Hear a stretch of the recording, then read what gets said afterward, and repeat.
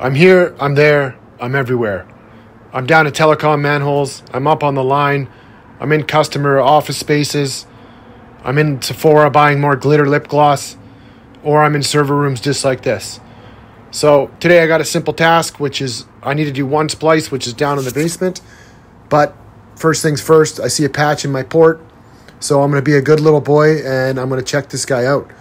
I use my Sysotek optical fiber identifier, or my live fiber as I like to call it. I clamp onto it and it's going to tell me everything I need to know.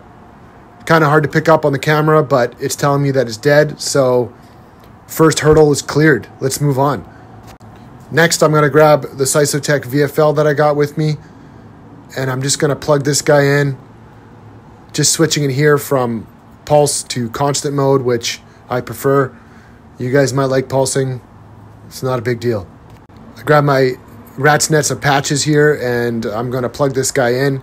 I got an SC to ST jumper, which kind of covers me for a couple scenarios, so I always carry this with me. This will take the ST. So plugging it in, just making sure the light's coming out. Now we're going to head down to the basement.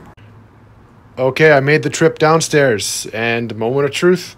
I hope I find my red light here on the fiber that I want. Found my tray, and would you look at that?